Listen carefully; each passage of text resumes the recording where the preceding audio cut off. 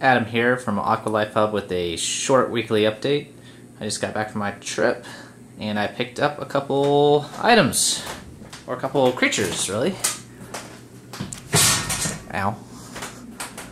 So I got, they're currently acclimating, 3 Mexican turbo snails and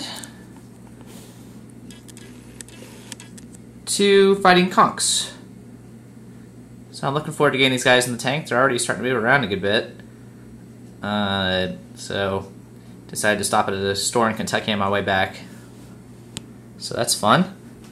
And then also, I have finally added my fish from quarantine up here in the middle of the week.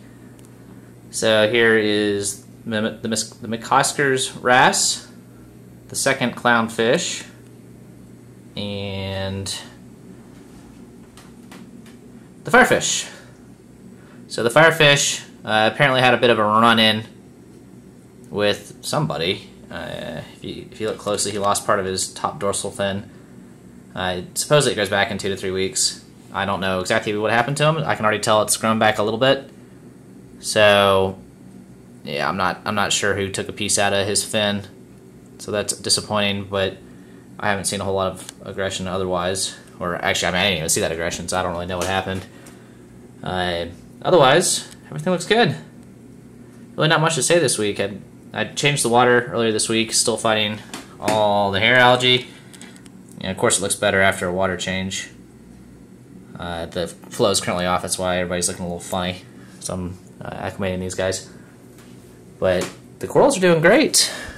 Like I said, as the flow cuts back on, those bags will probably float around a little bit. But everyone's looking good.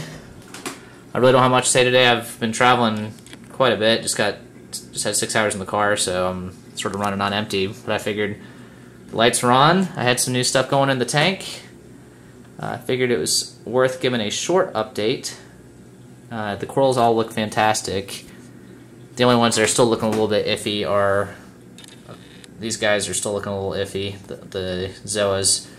And actually, these guys have opened back up, finally. They were closed for a good while due to all this annoying hair algae. But hopefully these fighting conchs, which these are just the coolest creatures, hopefully they help out quite a bit. And the Mexican turbo snails are supposedly voracious eaters. Look at that.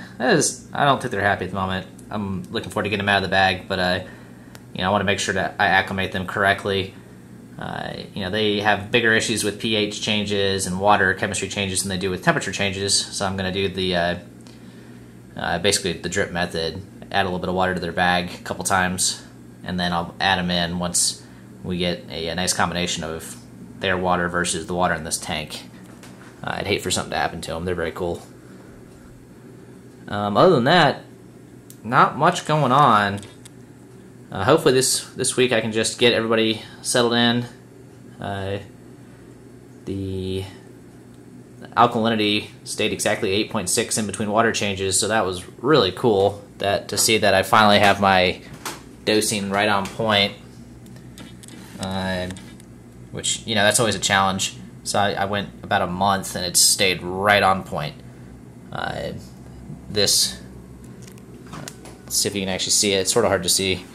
This torch coral, who's been suffering for a while, it's sort of hard to get a good view on it. But if you see from the top, some of his tentacles are starting to turn purple again. So I think he's on his way to recovery, which I'm very excited about. I thought he was going to die. He lost all of his color within a day after adding him to the tank. So to see him come back is just fantastic. Alright, well, I will leave you guys with that. I don't need this video to go on any longer than necessary if there's not much to talk about. And I will see you again next week.